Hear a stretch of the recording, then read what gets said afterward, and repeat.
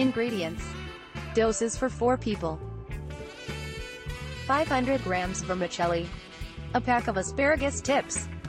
6 tablespoons oil. Salt. Pepper.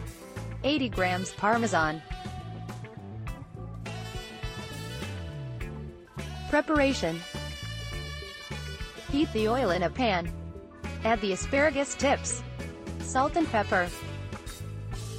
Cook over a very low heat in a covered bowl, stirring occasionally. If necessary, add hot water or broth. Drain the pasta al dente. Pour it in the pan of the asparagus along with the Parmesan cheese. Stir gently, leaving the container on the low heat for a few moments. The dish is ready. Enjoy your meal.